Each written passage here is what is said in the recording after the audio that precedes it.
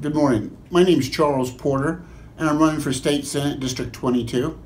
Well, I think fundamentally, if you ask me which issues that probably would define my campaign and what I'm about, and that is this relationship between the federal government and the state, and this relationship where we are a independent state, independent sovereign state, and the federal government has continued to step on our rights, abuse our citizens, and I'm tired of it. I don't see the politicians in Idaho stepping up and fighting back, and it's time to push back, quite frankly.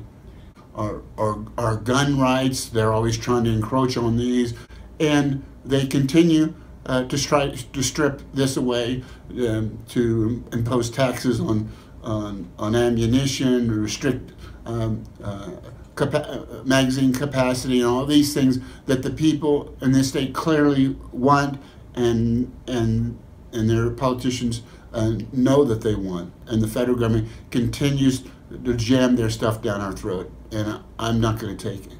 And if the federal government came in here and tried to push Idahoans around, I'd frankly just have them arrested and put into an Idaho jail. I believe that Obamacare is a failed system.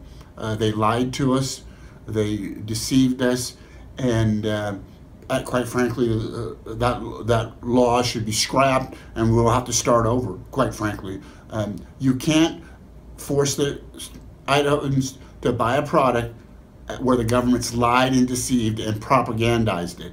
So it's my fundamental belief that Obamacare must be struck down and sent to heap pile